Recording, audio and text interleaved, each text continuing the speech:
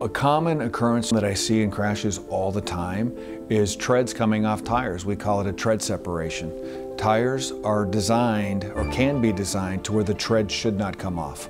Yet it happens every day on our nation's highways.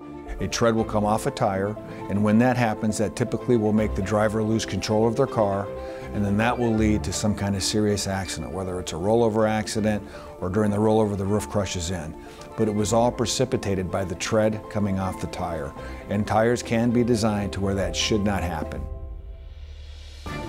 You may have a defect case against that manufacturer. If you believe that you have an auto defect case, it's critically important to hire a lawyer that specializes in auto defect cases. Not a lawyer that's done one or two.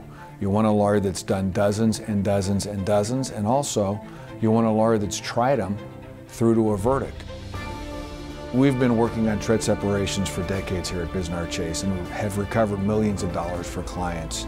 So it's important, like with any defect, you get somebody that specializes in the particular type of defect, and tread separations are just like any other defect. You need a competent tire attorney to work on those cases, and that's us.